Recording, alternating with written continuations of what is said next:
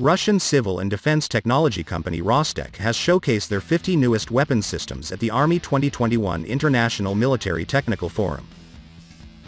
The Russian news agency TASS.com, through Rostec Deputy CEO Dmitry Lelikov, said it would demonstrate more than 1,000 exhibitions.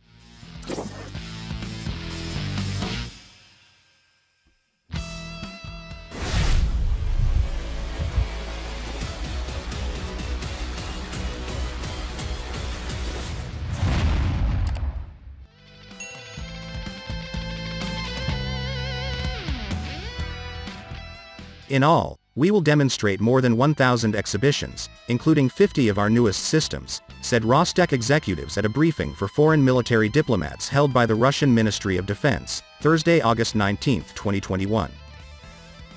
New weapons that Rostec will demonstrate at the Army 2021 Arms Show will include the Su-57E, which is an export version of Russia's Su-57 fifth-generation fighter, Lelikov said. We will show some small arms for the first time. For example, the Kalashnikov PPK-20 machine gun with a short barrel. We will also unveil the AK-12 SP assault rifle made for Special Operations Forces, said Lelikov.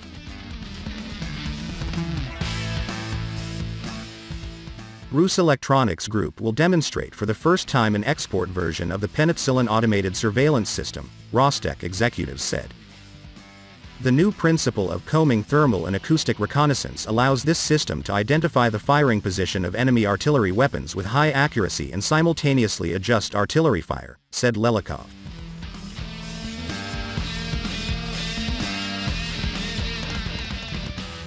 At the Army 2021 show, the Splav Research and Production Association will showcase a remote-controlled mine-laying vehicle designed to strike enemy forces in both open and fortified terrain, Rostec executives said.